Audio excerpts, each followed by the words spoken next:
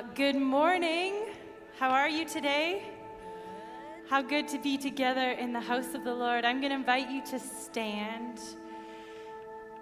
And it feels like fall, doesn't it? There's sunshine, but it feels like fall. From Psalm 89, I will sing of the steadfast love of the Lord forever. With my mouth, I will make known your faithfulness to all generations. And then verse 5, let the heavens praise your wonders, O Lord, your faithfulness in the assembly of the holy ones. And so as we worship in song this morning, let us proclaim the faithfulness of the Lord and join in with all of creation that is declaring his praise. You with me? Let's sing together to our God.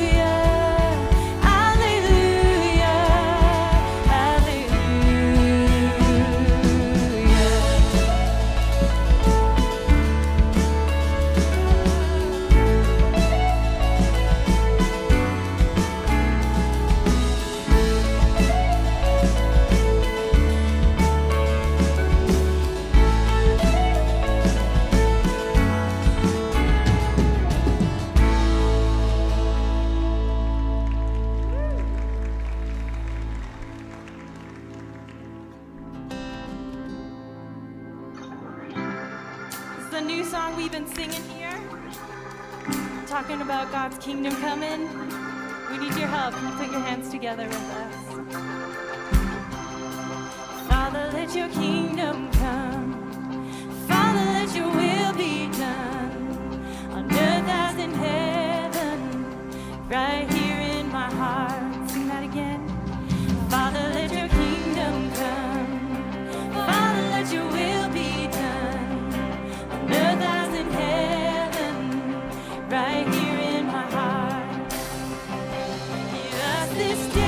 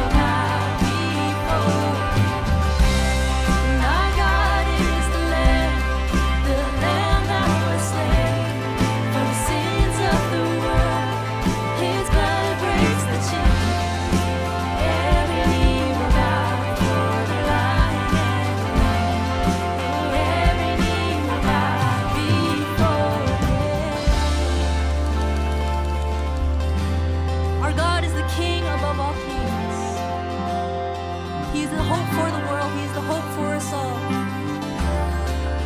So would you join us? Join me in singing, Who Can Stop the Lord Almighty? Come on, we sing. Who can stop the Lord Almighty? Who can stop the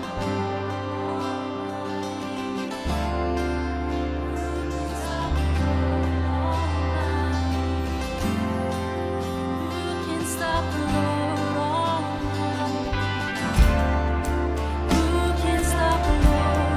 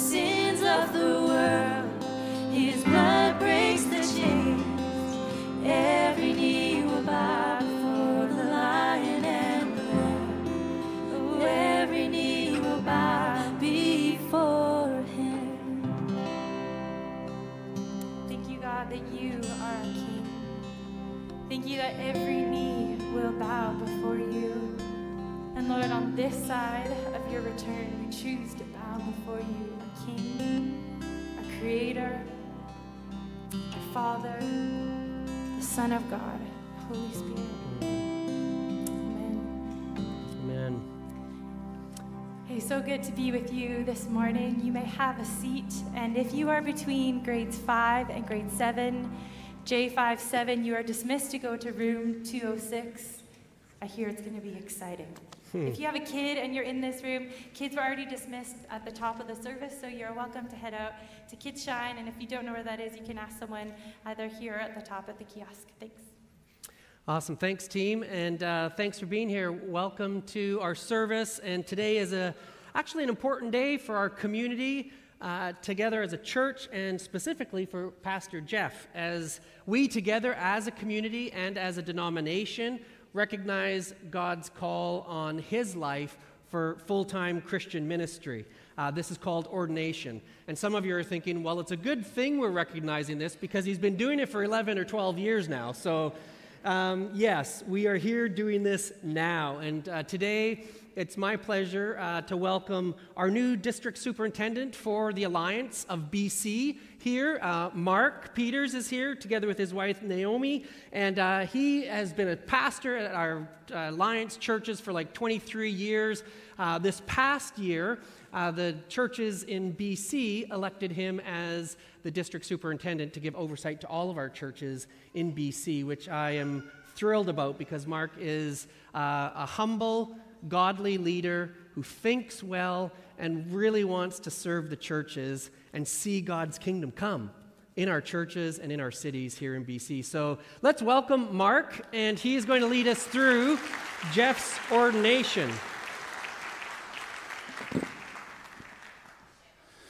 Thank you, Scott.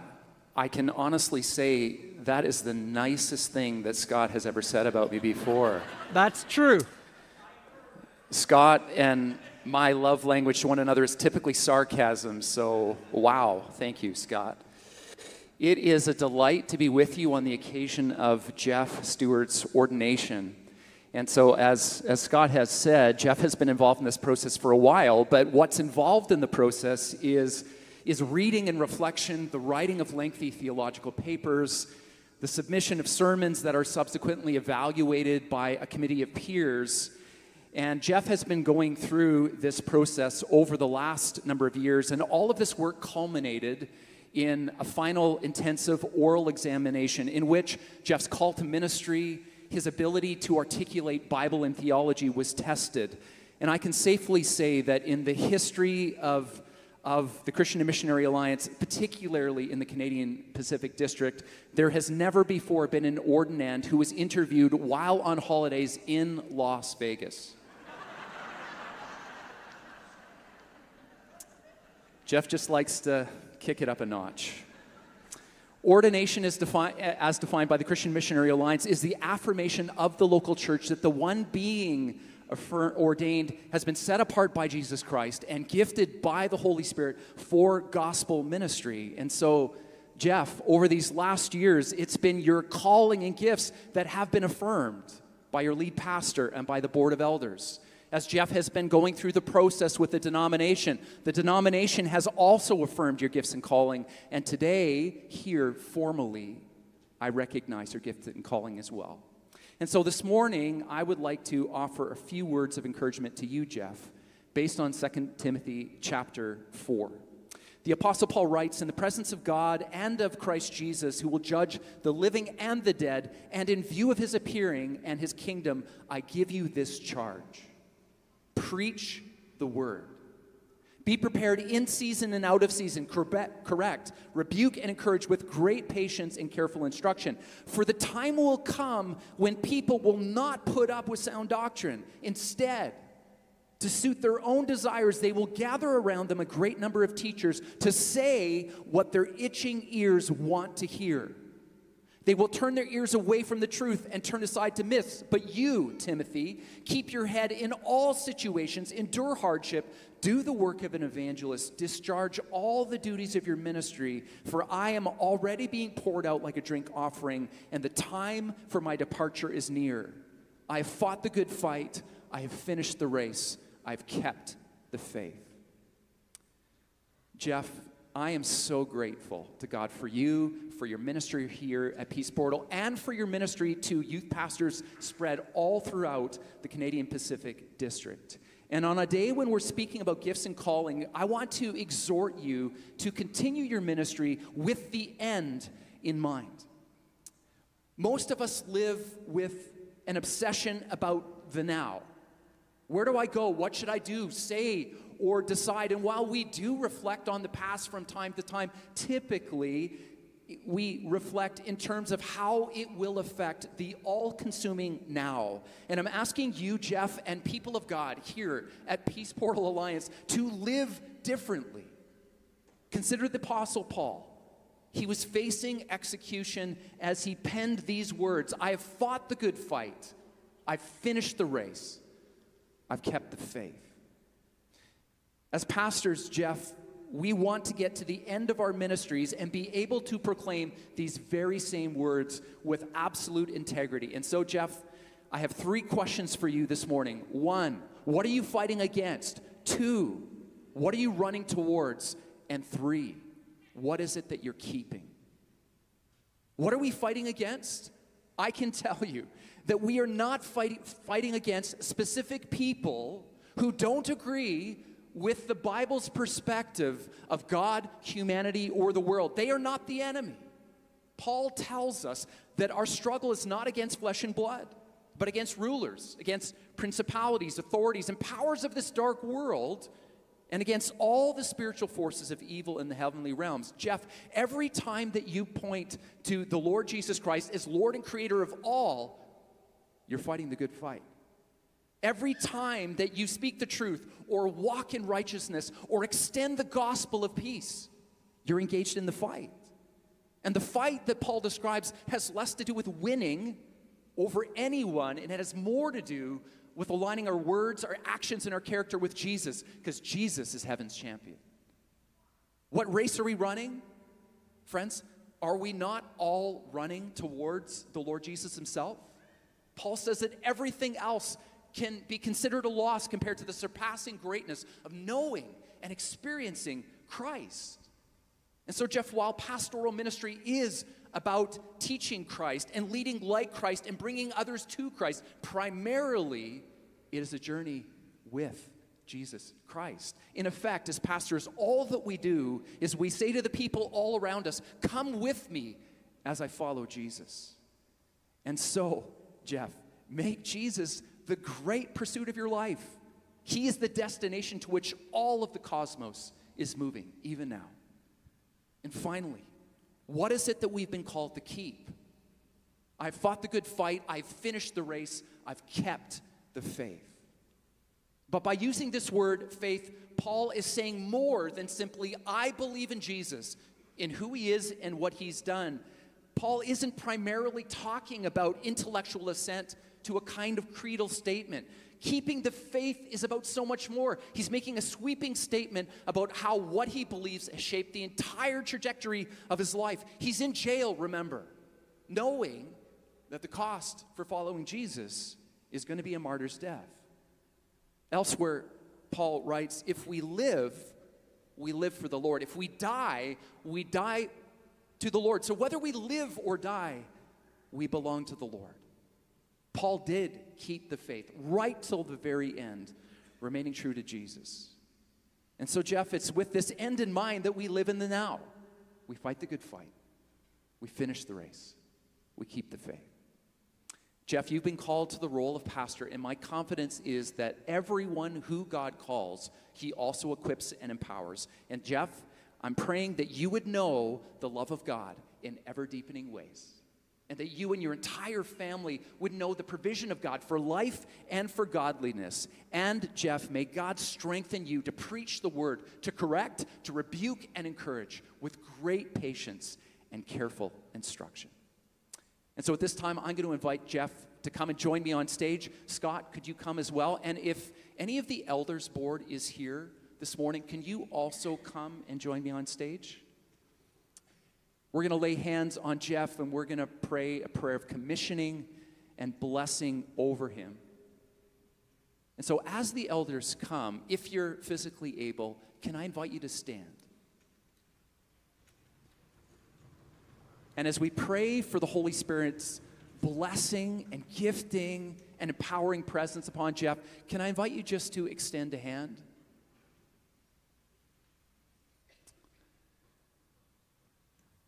And so, Father, we are joining today corporately in your delight in Jeff.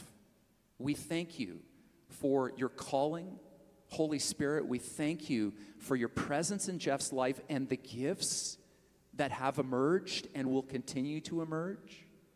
May you continue to be at work in Jeff and through Jeff to bring honor to Jesus and blessing to the nations. We pray, Jesus, that your wisdom, your courage, your faithfulness, your love would be resident and growing in Jeff and Lavon, in their family. And we thank you for this passion for the lost that Jeff not only knows, but practices everywhere he goes. Thank you, Lord, for their backyard that has become a gathering point for the neighborhood, for dog walkers and watching movies. And Lord, we see your love at work in and through Jeff. And so in the name of the Father, the Son, and the Holy Spirit, together corporately, we bless Jeff and agree that he is called to gospel ministry. We pray these things in Jesus' name and for his sake. Amen.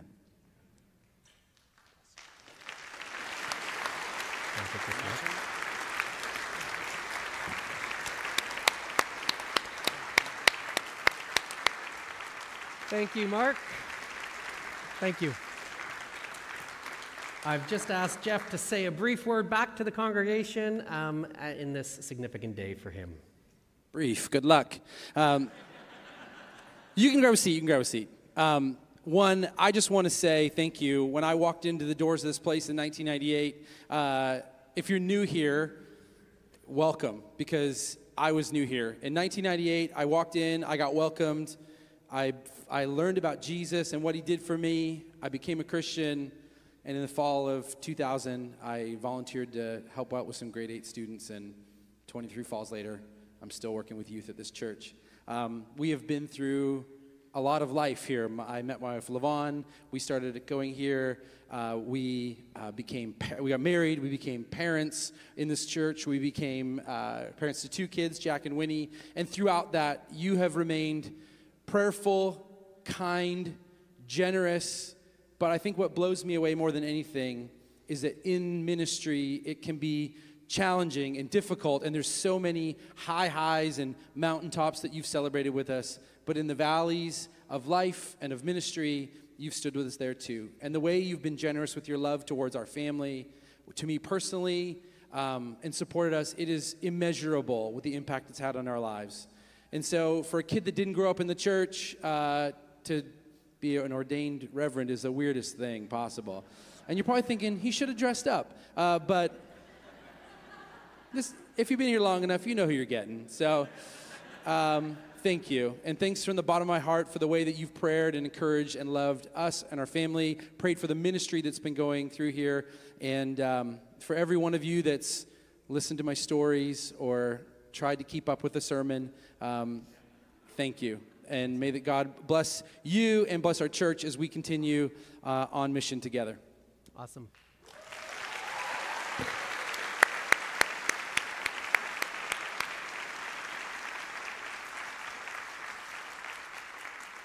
And I don't really know what you're talking about, Jeff, because both you and I have collars on today. Like, we have dressed up. Yeah. Okay, we're going to move to the In the Know in just a moment. Let me just give you 2 brief updates before we do that. One, I know many of you have been waiting to hear about Garth Baxter's memorial details. We can now confirm with you that it's taking place this Tuesday, September 20th at 1 p.m. here at the church. I know many of you are connected to the Baxter family, and so let's continue to pray for them, and as you're able, let's join together to celebrate Garth's amazing life. And also, just for those of you who are curious, 2 weeks ago we gave us an announcement about 1 service versus 2 services, and we gave you different numbers and stuff like that. Some of you want to know the numbers. Let me tell you what they were. Last week we had 673 technically, adults in this room. And we originally were forecasting, once we got up to about 800, 830, we'd look at doing 2 services. We've adapted that a little bit based on the intel we got last week. And so we're planning now our target or our trigger sort of number of adults in this room is going to be somewhere in the neighborhood of 725 to 750, okay? And that doesn't include kids who are in the children's wing right now. And so we're going to wait and see what the numbers are for the next little while, and as I said, make that call for a few weeks out to change back to 2 services. But again, as a reminder, we actually can't do that if we don't have the necessary support structures in the other areas. And so our Kids Shine ministry still needs people to volunteer. If you would be willing to do that even just 1 time a month, that would be like, we're almost done September, that would be like 9 times in this next ministry year. If you're able to serve even 1 time a month, it would make a difference, and it would help us get to the point where we could actually split into 2 services once again as attendance requires us to. So just a brief update on that, and now let's watch the In the Know for the rest of the information. Hey everyone, welcome here. My name's Justin, and here's what you need to know.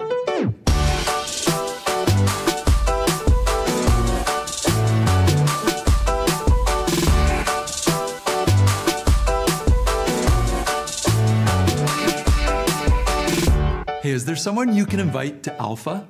Alpha is a course that creates space for you to bring your spiritually curious friends for a conversation about life, faith, and Jesus.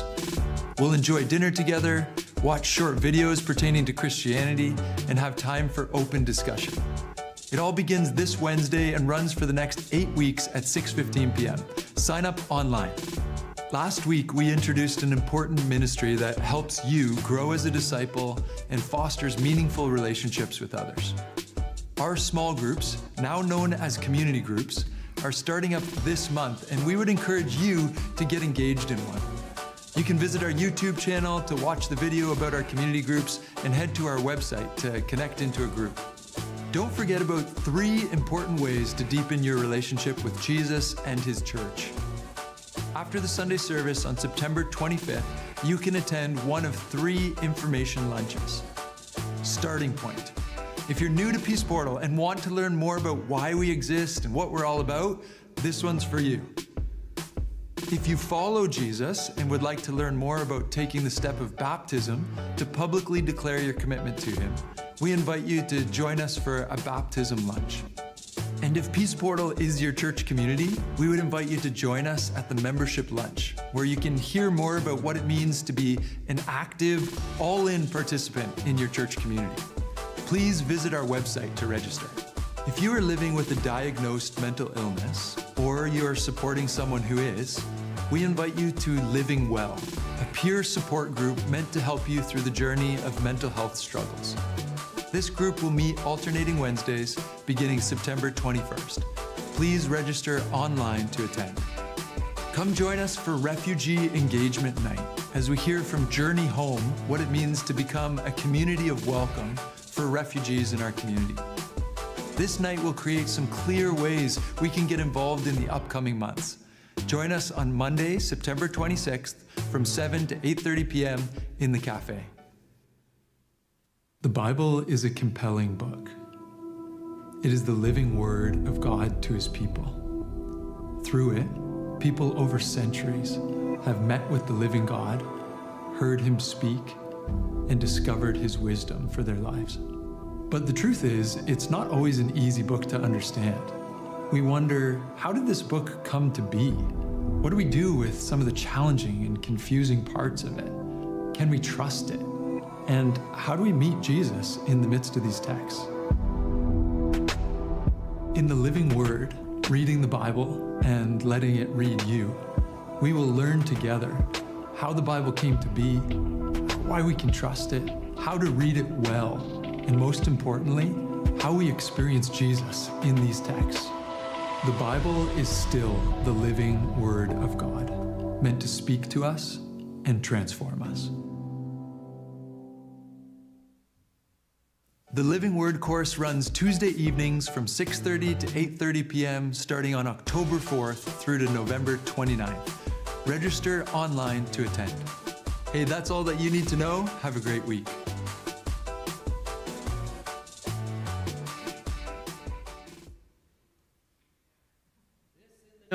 This in the Know, starring Justin Lenny.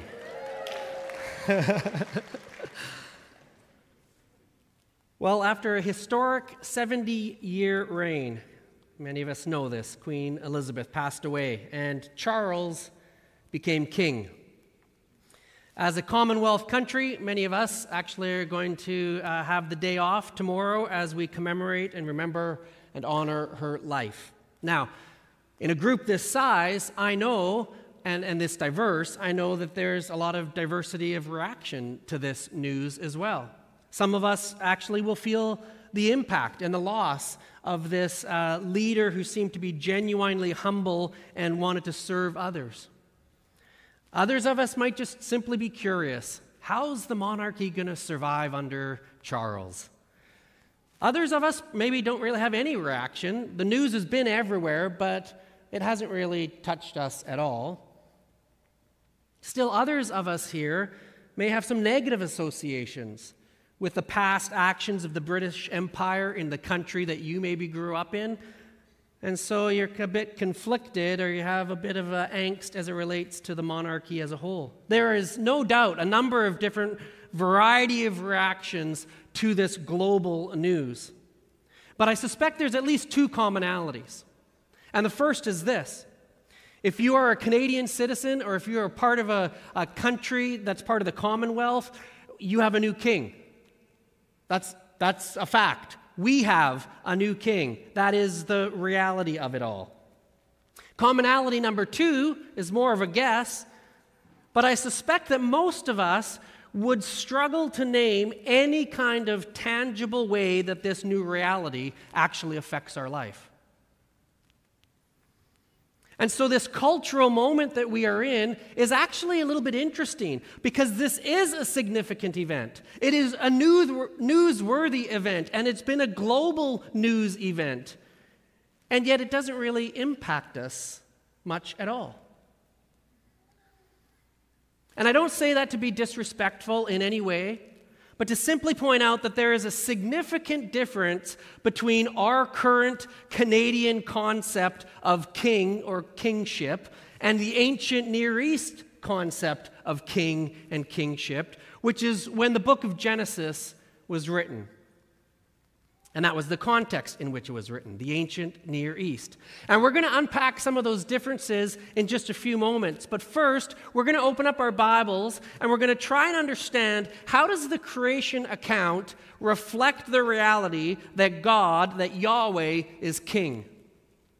If you weren't here with us last week, we started a new series through the fall to Advent on God and his kingdom, the kingdom of God.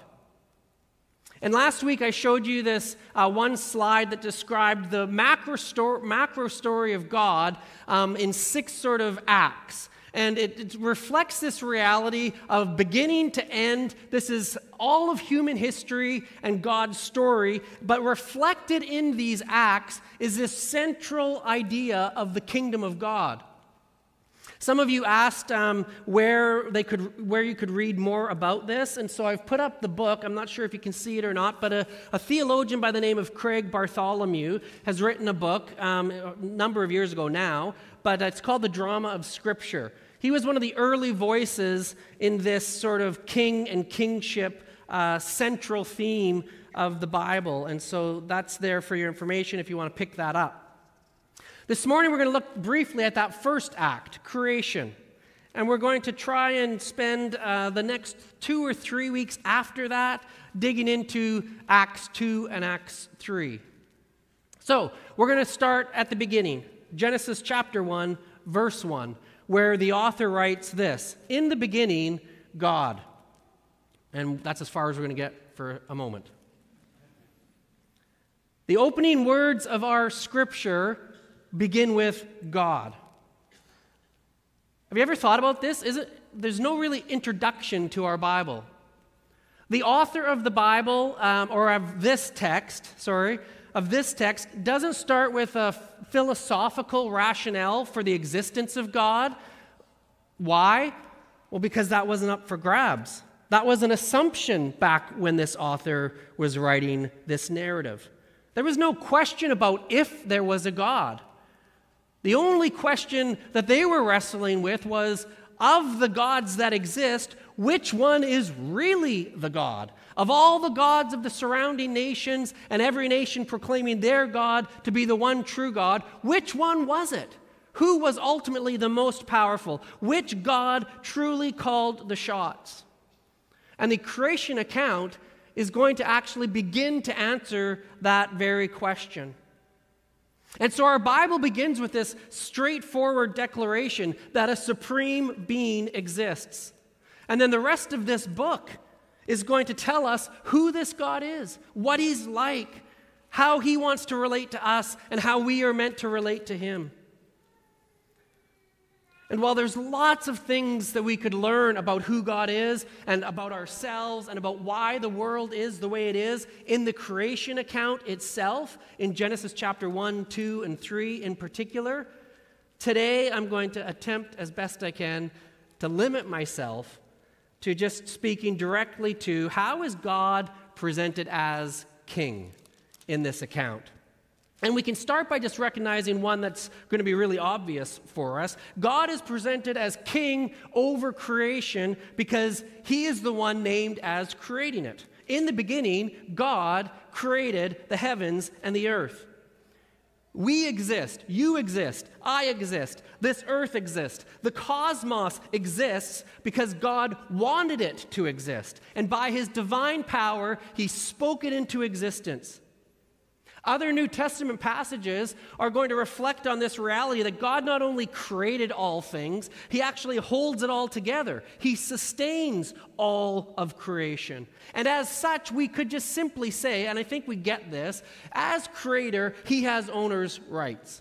God is king because he's the creator. That's the first and most obvious point of Genesis chapter 1. And I think it's assumed by many of us, but that was a radical declaration at the time of writing. And even more so, how the author of Genesis chooses to tell this creation story itself is actually declaring God as the one true God. We might miss it in our modern setting, but the ancient readers, they would not have missed it. They would have noticed these things. They would have noticed that chaos, which is one of the things they feared the most in the ancient Near East, chaos is not a place where life happens.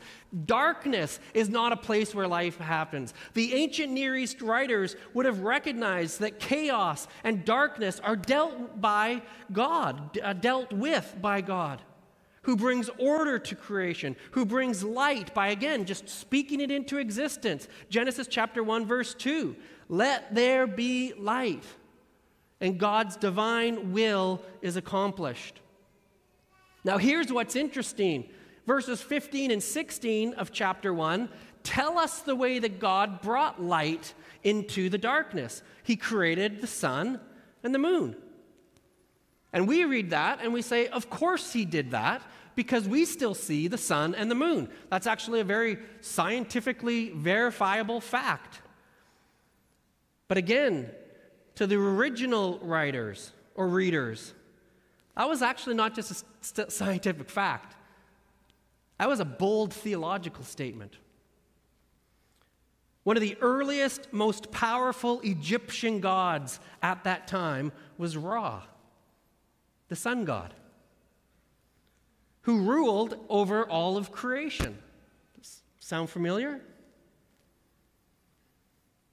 Nope, says the creation narrative. Not Ra, Yahweh.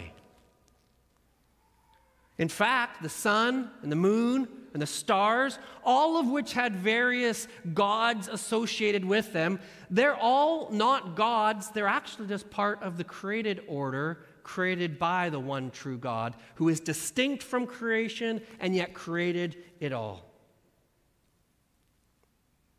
Yahweh is the creator and the king. Perhaps even more shocking to these ancient readers would be the rulers of the nations. The kings of the surrounding nations were viewed as either divine beings themselves, so in ancient Egypt, they were considered gods, or in Sumeria, they were considered human but superhumans, touched by the gods in a unique way to lead. But the author of Genesis makes this shocking claim that all humans, including kings, are again part of the created order. Simply that. And in fact, they're made from dirt. Not very regal and noble and exalted, is it? A long ways away from being God. And not only that, equally surprising, every human being is made in God's image.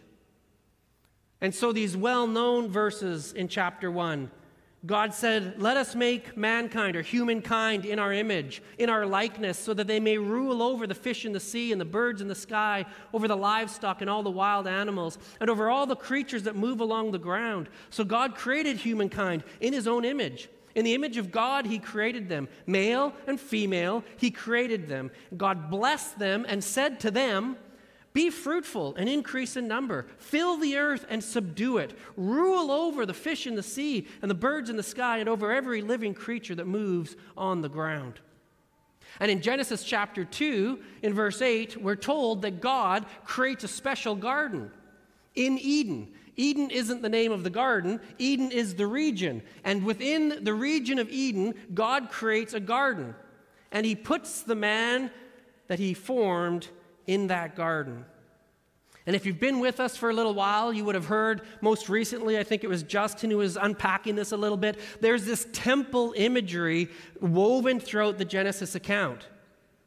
We, again, might not recognize it as modern readers.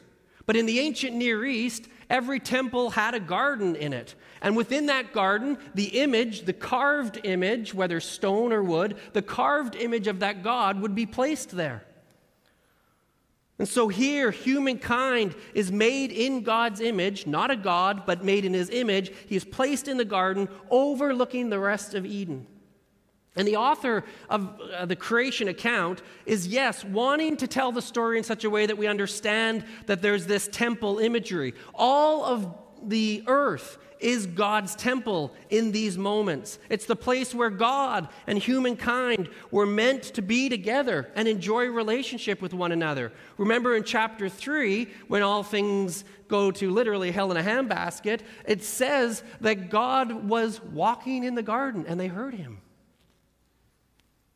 So there is this temple imagery here, but there's not just temple imagery, there is also kingly imagery as well.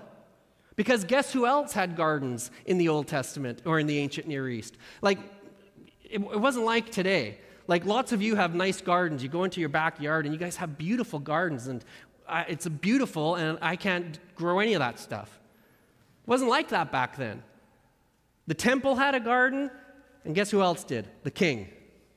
The king had a garden. And we can see that actually even in our Old Testament. Various kings with gardens are named. And if we go back to Genesis chapter 1 and the creation of humankind and Adam and Eve, we see that the commissioning that they get by Yahweh is actually kingly. It's to rule. It's to order things in such a way, steward things in such a way, earth in such a way that you represent me on earth. Some of you have heard the term vice-regent. That's the word that is given to Adam and Eve. And it's a word, it's a title to describe a person who has been empowered to act on behalf of another sovereign. And so how is God presented as king? Well, listen, this delegation of authority to Adam and Eve to steward and rule over the earth, it only makes sense if God is king. Right? Think about this. Let's say you work at a big company and you're like a mid-level sort of management person. And you're doing your work one day and one of your coworkers, another mid-level manager, walks up to you and says, "Hey, listen, Sally, I'd like you to kind of start thinking about the new direction that we want to take this company over the next couple years. And I just want you to know you have my blessing to lead us in that direction." What would your response be? It'd probably be, I hope, "Thanks, Fred. I'm not sure you actually have the authority to give me that kind of authority." And you'd probably think, Fred's getting a little bit delusional. How would that change if the chairman of the board of that company came and said, "Listen, Sally, I want you to start thinking about where to take this company in the future, and I and we, the board, are going to give you that authority." You'd take it a little bit more seriously, wouldn't you? Why? Because of the authority. And so we could say this, that the creation narrative, it doesn't explicitly declare God is king in such a way. It implies it. It subtly suggests it. It actually assumes it at times. That God is king over all of creation, and therefore, he has every right to delegate his authority to Adam and Eve to steward creation. Now, you might be thinking, "I don't know about all this, Scott. You're getting out of what we like to sometimes as evangelicals say, the plain reading of Scripture, and you're starting to make all these sorts of other assertions and wonderings, and are you overthinking this a little bit?" Not if we put ourselves back into the mindset of the ancient Near East readers, which is what we have to do to correctly understand and interpret this ancient text. And not only that, we can actually be really confident in the fact that the ancient readers understood not only what the opening creation narrative said about God as king, but what the rest of the Pentateuch said about God as king. Because over and over again in Israel's worship book or hymn book, there was these declarations that just understood God was the sovereign ruler over all. Psalm 47, verse 7, "For the king is the king of all kings. Sing to him a psalm of praise. God reigns over all the nations. God is seated on his holy throne. The Lord is king," Psalm 93. "He is robed in majesty. Indeed, the Lord is robed in majesty and armed with strength. Your reign, O Lord, is holy forever and ever. For the Lord is a great God, a great king above all gods." The Israelites understood who this God was. And some of the beauty of the creation account is it helped them understand how our God, Yahweh, was differentiated from the other gods of other nations, where these other gods actually created human beings for their own purpose and pleasure and slavery. Yahweh actually generously provides for humanity before the fall and then immediately after the fall. Where the other gods of other nations were distant and unreachable, and you had to try to sacrifice your way into their hearing, Yahweh actually expressly created creation and humanity to be in relationship with us or with them. Where other gods were fickle and demanding and wanting you to earn things, God in his goodness gifts a good creation to humanity before we could ever earn a thing. This creation account actually portrays this beautiful first glimpse of a God that is totally different than the surrounding gods of the other nations. And as we work our way through these 6 acts of the macro story, that picture of the beauty of God and who he is and how amazing he is, that's just going to get more and more crisp and clear and beautiful and amazing. Okay, lots more that we could dig into that we're not going to because I want to move on to one last question. So let me just summarize chapter 1 or act 1 in the creation narrative. We could say this: while the kingdom of God is not explicitly spoken about in this first act of the story, the creation narrative presents God first as creator, and therefore as creator, he is king. He is the one true God. And therefore, he has this authority to delegate his oversight of the world to the humans who've been made in his image. And all of creation at this point is his kingdom, but specifically the earth where God and humanity will dwell together. This is the starting point of the great story. And it's important for us to know that because we know by 3 chapters, things are going to get screwed up pretty quickly. But it's important for us to know the beginning because here's a little teaser, because how it begins, this story, is exactly how it's going to end. But to conclude our time together, just for the next 5 or so minutes, I want to move away from this sort of theological assertion or this declaration, God is king. And I want to ask and bring this to a really important personal question. And that is God your king? Or we might want to ask ourselves, is God my king? Now, before we answer that question, it's important for us to note again that oftentimes how we as Canadians think about king and kingship is different than king and kingdom in the Bible and in the ancient Near East in particular. It can be tempting for us to place God is my king in the same sort of category as King Charles is my king. That is, I give mental assent to this, it's probably true in some way, shape, or form, and it doesn't really impact my life in any feasible way. That's not the biblical framework of king and kingdom. Nor is a constitutional monarchy, which is what we would say Britain is, Constitutional monarchy is when a nation has a monarchy, there's a king or a queen still, and there's some degree of power there, lots of degree of symbolism and action, but there's a democratically elected government that really has the biggest impact on my life. And in this process, I, as a person, have a voice in determining who's going to lead us in that government. That's democracy. And democracy can be great. We modern Christians in North America, we love it because we're pretty concerned about our individual rights. We like to have a say in things, and democracy at least gives us an opportunity for that.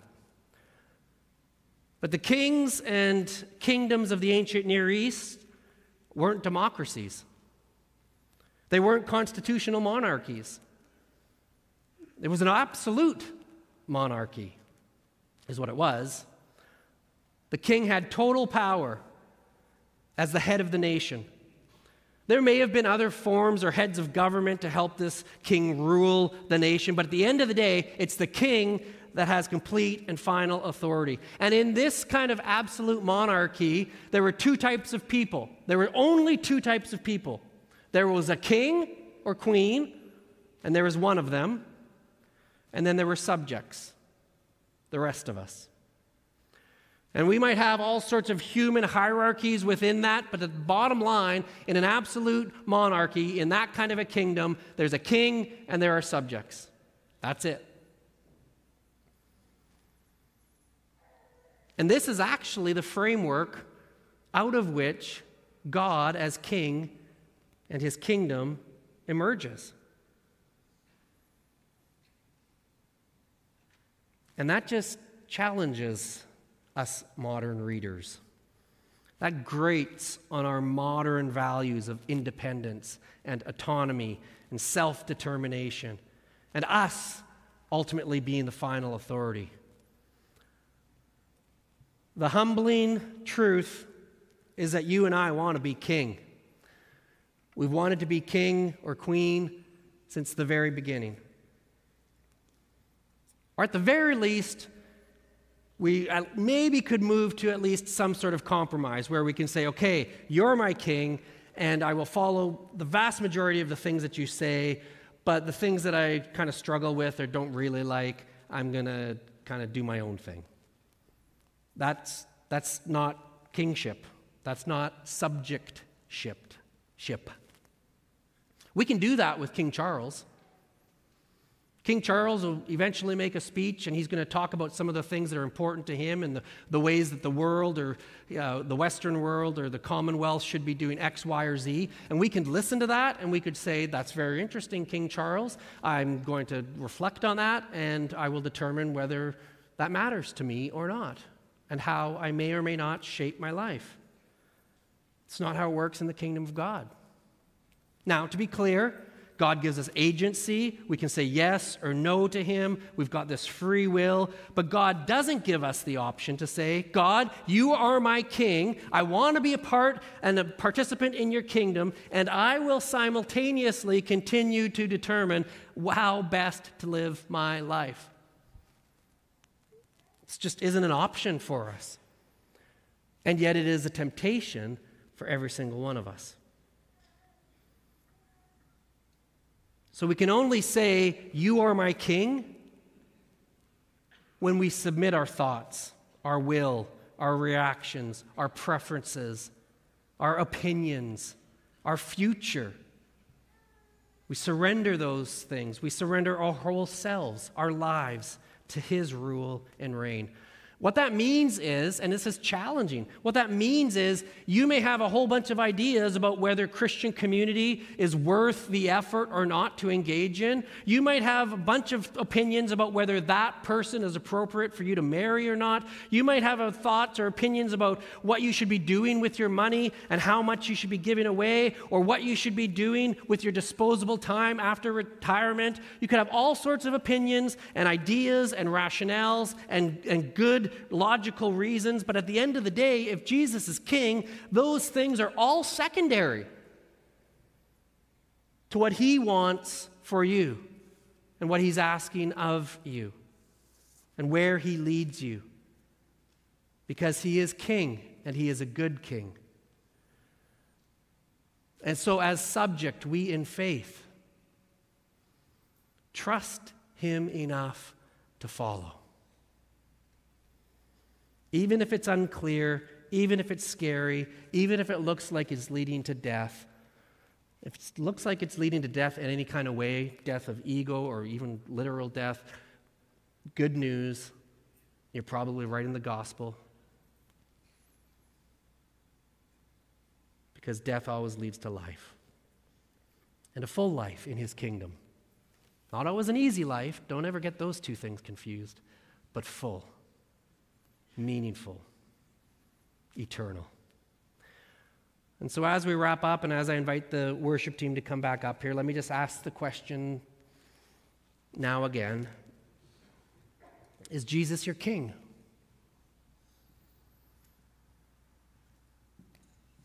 Yeah, we can say he is the king. I'm not asking that question. Is he your king? Or could it be that you and I, we've portioned off certain parts of our life? We've said, I'll rule this part. This relationship, this hurt, this situation, this bank account, this addiction. You know what, God, you can have parts of my life. You can even have most of my life. But just these ones, I'm going to keep those ones close. The truth is, all of us do this.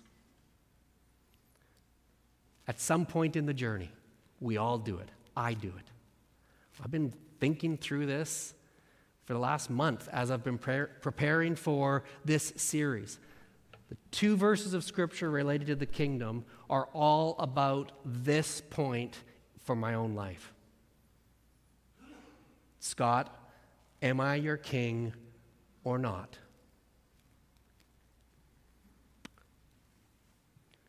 So I've asked the question, why don't we just take a moment now to invite the Spirit to ask and help us answer the question.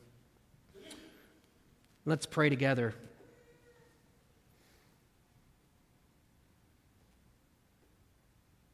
And King Jesus, we do invite you, through the grace of your Spirit now, to come and help us know our hearts. Reveal our subtle ways that we rebel against the kingdom and the king. Show us those blind areas that we haven't even yet noticed. And where we've been knowingly and we're well aware of our actions of rebellion and doing what we want, I pray that in your kindness and your mercy, you would reveal yourself and your truth and you would call us back. And where there's areas that we need to repent and we need to confess and we need to turn and go a different way, we're asking that you, King Jesus, would help us in these moments. For some of us, these are really important moments right now. Because we don't want to talk for the next few months about kingdom and the beauty of your kingdom and the beauty of the king and our participation and what we're working towards. If we don't get this part right, we're going to get everything else wrong to some degree.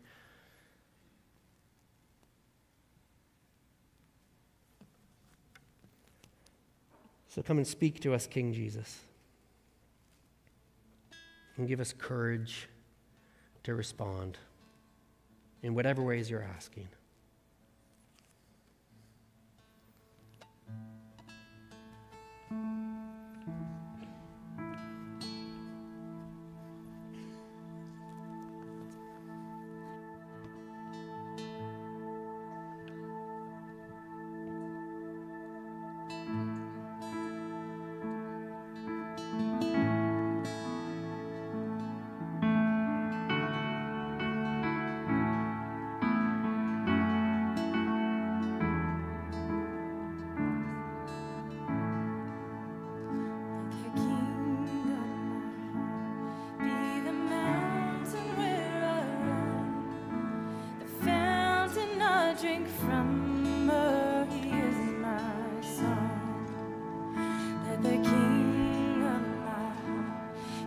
the shadow where I hide, the ransom for my life. Oh, he is my song.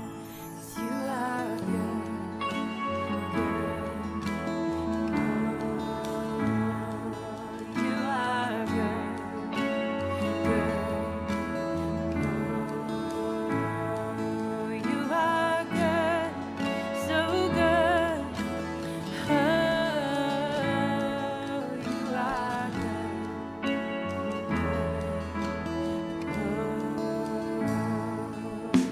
Let the King of my heart be the wind inside my sails, the anchor in the waves. Oh, he is my song. Let the King of my heart be the fire inside my veins, the echo of my days. Oh, he is my song. 'Cause you are good, good. Oh, you are good, good. You are good, good. You are good.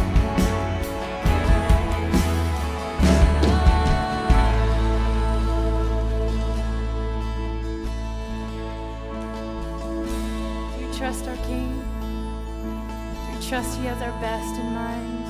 Do you trust his kingship?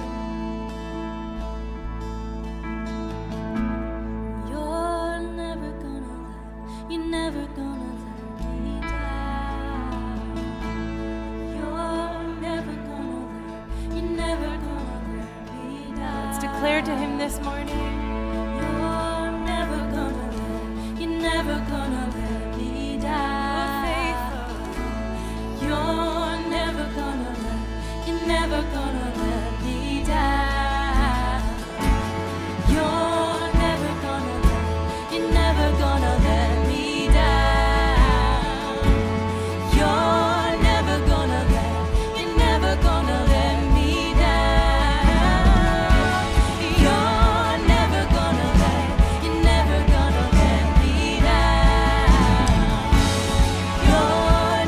gonna let me down.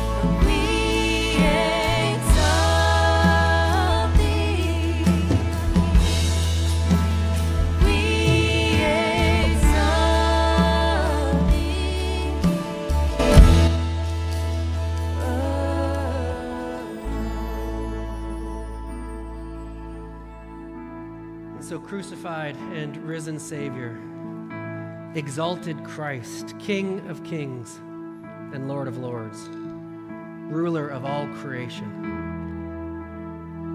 We lift you up in our hearts today, in our worship today. We ask you, King Jesus, may your kingdom come. May your will be done in our own lives, in our families' lives, in our relationships, in our workplaces, in our schools, in our neighborhoods, in our city. May your kingdom come, and may your will be done on earth as it is in heaven. We pray. In Jesus' name, amen. Well, thank you for worshiping with us. If you're processing something right now that you'd like to process with another person and you'd appreciate some prayer, there will be a few folks up at the front available to pray with you at this time. And as per normal, as we leave this place, we'd love for you parents to go get your children. That would be nice. And then we would love for you to hang around for a little bit and let's be church together. This was one part of what it means to be church.